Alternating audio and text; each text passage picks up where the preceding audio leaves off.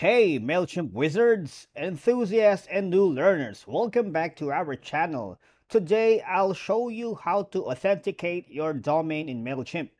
Domain authentication is a crucial step to improve email deliverability and establish trust with your subscribers. But before we jump into the action, if you are new here, don't forget to hit that subscribe button and ring the notification bell so you never miss out on our latest adventures. And it'll keep you on the loop for future content.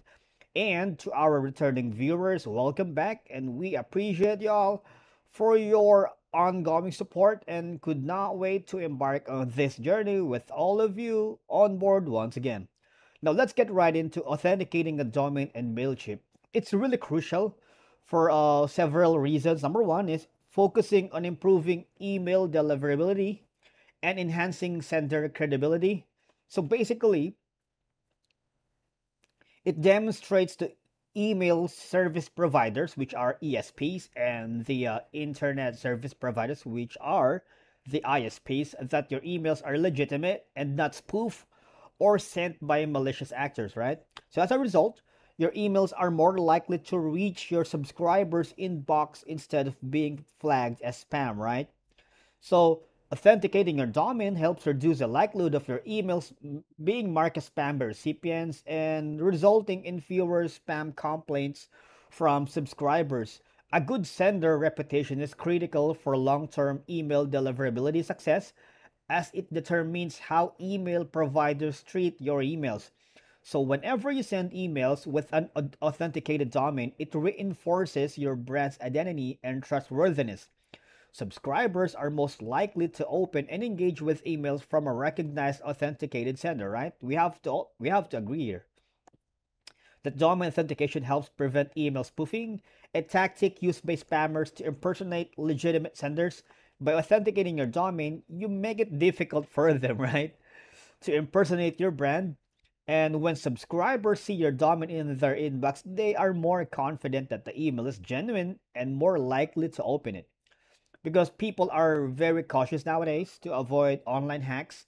And these regulations, like the Can Spam Act and the GDPR, they often require accurate sender identification, with which domain authentication ensures.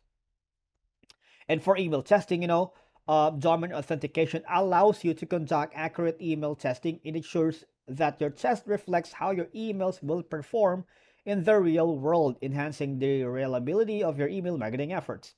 Now, in speaking of repetition management, it allows you to establish a track record of sending legitimate emails, which is a valuable asset in the email marketing world. Now, to authenticate your domain, all you gotta do is go to your website.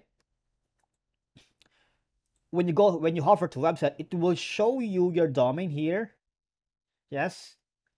But if you have a different subscription that I have, because if you've watched most of our videos, we are just using a tutorial dummy account. We're not using a live account. So in that regards, all I gotta do, an option two would be go to your profile. Once you are inside your profile, all you gotta do is go to domains. And then you can choose the domains that you wanted to connect. Let's say search for new domain, upgrade to website, and e-commerce. Of course, you are required to add another subscription for that, because again, we're just using a free account. So all I gotta do is add and verify domain.